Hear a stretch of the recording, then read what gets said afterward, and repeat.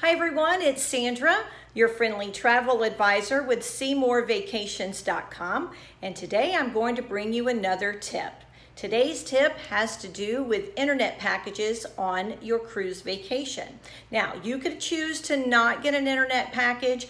I did that for years before I ever became a travel advisor because for me, I just wanted to enjoy my vacation. I did not want to be constantly on my phone, and so I just wanted to be able to actually get away from everything.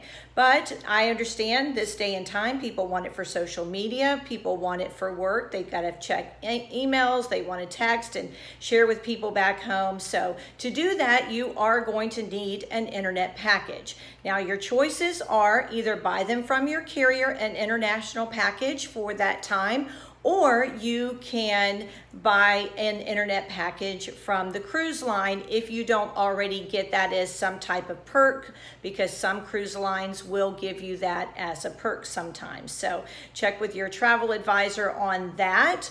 And so let's talk about if you get it from your provider, your provider for your phone. That's really going to depend. You're going to have to look at apples to apples, truly. You're going to look at which internet package by logging into the cruise line's website, and then you're going to look up for internet packages, and they'll have several different types usually. So look at what that entails, and then contact your phone carrier and ask them what it would cost. Tell them you're going on a cruise and you're going to be cruising internationally. Tell them where you're going, and then ask them how much would a international phone package cost with them, and then you compare those apples to apples to know which one that you actually are going to use. Now, a tip here, no matter which one you are using, you need to remember something. You want to log in when you're ready to use it, completely log out of it when you're ready to get out of it. I can tell you from experience that I bought an internet package on a cruise line this past year, and bought it as we were sailing off into the sunset, and thought I had turned it off, but evidently I didn't double check that I turned it off because I didn't actually turn it off. And I wake up the next morning when I want to post again, and all of my data had been used up. So that really sucked.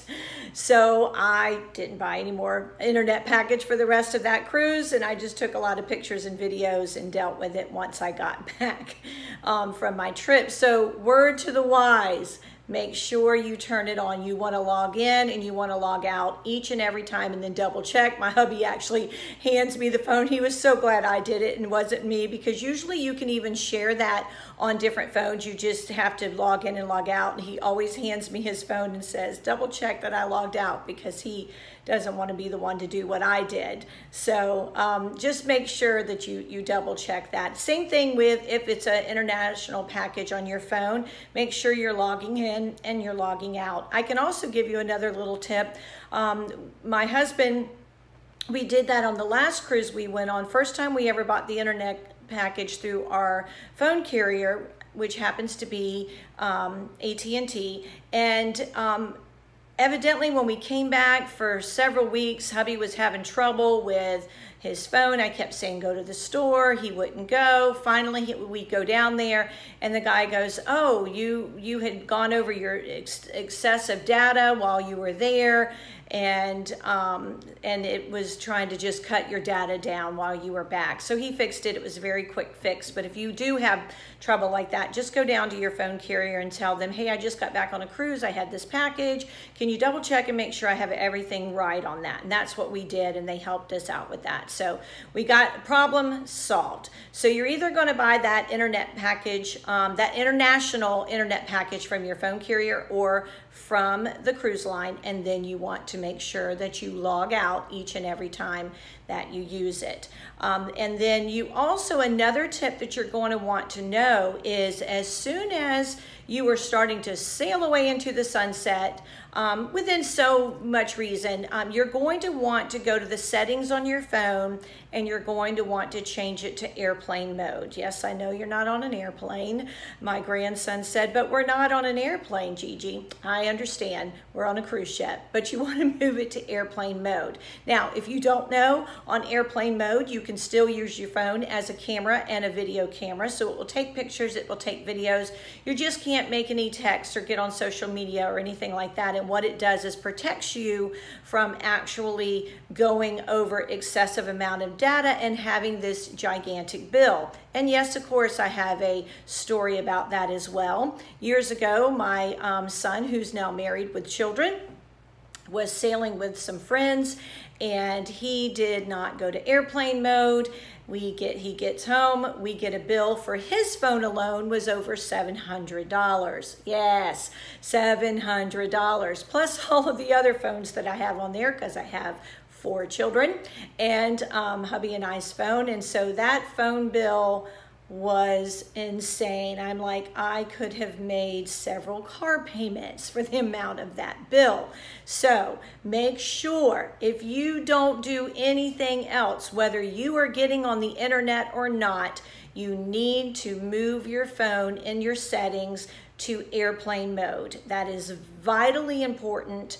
So you do not want to forget that. You can take your pictures and your videos, just be on that airplane mode. Another tip I want to tell you is find out when you're in a port what places offer free Wi-Fi. So you can choose to not get an internet package, and then you can take all your videos and your pictures, and then when you go into port, you can find out where there's free Wi-Fi going on, and so they'll have signs sometimes posted. Or a great tip I like to ask our room steward, our cabin steward, where do they go to get free Wi-Fi in this port? Because a lot of them get off, just like we do, to shop or just to get off the ship. Not all of them do, because obviously they're working, but it rotates out of when they get off that ship. So ask them. They usually know some places that have free Wi-Fi. And then look for signs as you're out and about. Be cautious. Always be cautious when you're traveling. Be knowing of your surroundings. If it looks kind of sketchy, don't go inside for free Wi-Fi. So obviously, so if you go in, usually it's a place you can get something to eat or drink, and they will give you the password. So, you know, support the local economy. If you're going to go use their Wi-Fi, get something to drink, get a snack, get something, and support them for the graciousness that they're giving you that free Wi-Fi as well. So that's a really great tip if you want to just not get an internet package, or you have an internet package and you get off the ship and you're logged out of it, and then you want to go and get that free Wi-Fi. Now, another thing I want to tell you also is keep in mind that we're all in this vast ocean, and everyone on your ship, so let's say that your ship is 4,000 passengers plus 1,700 crew members, and everyone's trying to use the Wi-Fi. So it's not going to be like land Wi-Fi. It is going to be slower. So do not spend all of your time sitting there with this spinning picture and posting, and that's not happening. For me, that's eating up valuable time, so both from your vacation and from your internet plan. So just don't worry about it right then. Try to do it when you're at port, or, you know, it's not going to kill us to wait until we get back to post something. So usually I save all of mine into a folder, and then on the ride home, or the going home, or the flight home, I'm all of a sudden taking that folder and I'm uploading all my pictures to like I create an album on Facebook, and I upload it to there, and I answer all of my emails, texts, and phone calls once I get back into port. So in talking about when to turn on that airplane mode as you're going out, as you're first leaving and you're sailing for your sail away party, yes, you're gonna have a little bit of time, because there's so much, you know, we're not in international waters yet. So you can do those final pictures, those final text goodbyes, those final posts of, see ya, wish you were here, you know, posts that you can still do those, because you've got to, before you get into international waters, just don't wait too long.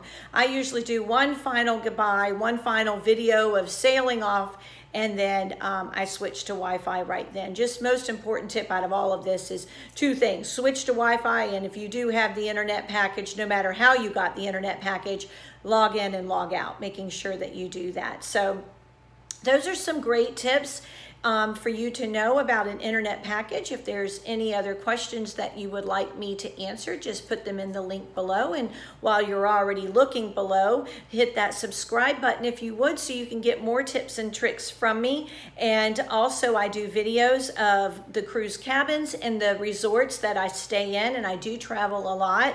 I like to travel on my dime because I like to show everyone what it's truly like. I want to know what it's like to truly be a customer just like you are.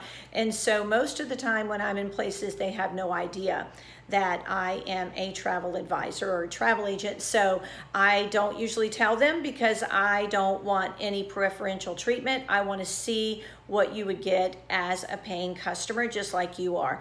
And then I love to be able to share that information. That's one of the reasons I travel so much. Well, okay, I'm taking one for the team. So no, I do love to travel, and that's the whole reason I became a travel advisor. But I want to share. People would always ask me, what did you do here at this vacation or this cruise or this Disney resort? Or and I'm able to share that firsthand experience because I go and experience them firsthand. So any questions, ask me, put them down below. Go to my website. It's linked below, seemorevacations.com.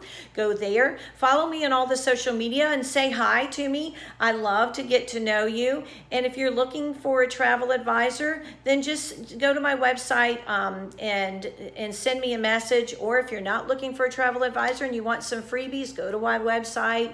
I'm not going to spam you, but my thing is, if you don't have a travel advisor, get one, because you do need to be in the know. Know before you go. That's what I love to say about everything. And a travel advisor is going to help you to know before you go.